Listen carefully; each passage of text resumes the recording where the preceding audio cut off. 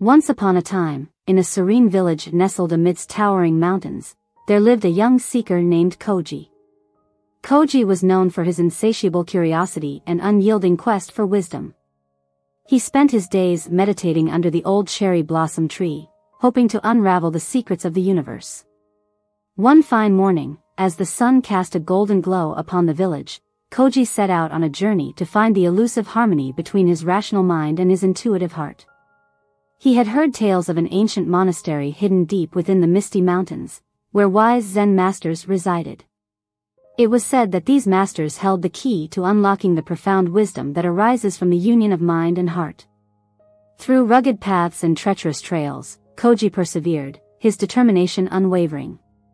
After days of arduous travel, he finally arrived at the monastery, its wooden gates beckoning him with an air of tranquility.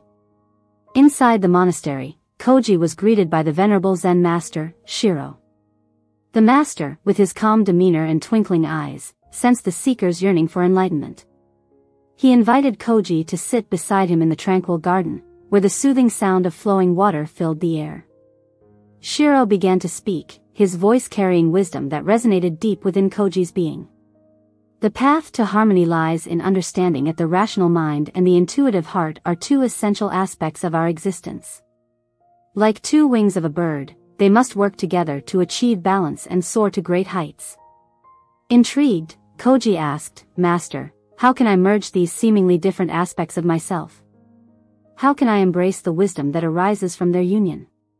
Shiro smiled gently and replied, "Close your eyes and listen to the symphony of your breath. Feel the beating of your heart, the rhythm of life within you. Let go of the thoughts that bind you and surrender to the silence within." As Koji followed the master's guidance, a profound stillness enveloped him. The chatter of his mind subsided, allowing the intuitive whispers of his heart to emerge. In this silence, Koji felt a deep sense of harmony, as if the boundaries between his mind and heart had dissolved.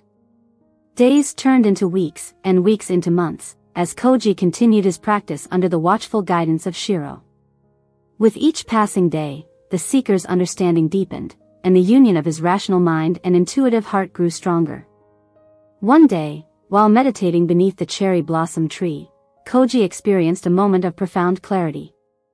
The world around him seemed to shimmer with radiant beauty, and he realized that the wisdom he sought was not confined to the monastery or the mountains.